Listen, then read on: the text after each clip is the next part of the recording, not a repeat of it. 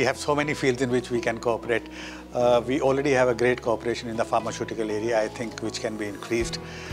But the specific area in which I am very excited about is the high technology, and especially the technology connected with clean environment.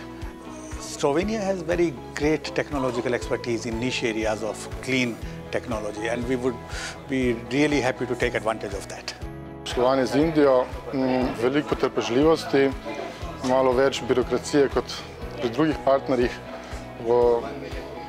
Ko pa prideš noter in se treba tudi, da se obdržiš, potem biznis zalaufa. Tako da zelo veliko priložnosti za ostala podjetja, pri nas v jeklarskem sektorju.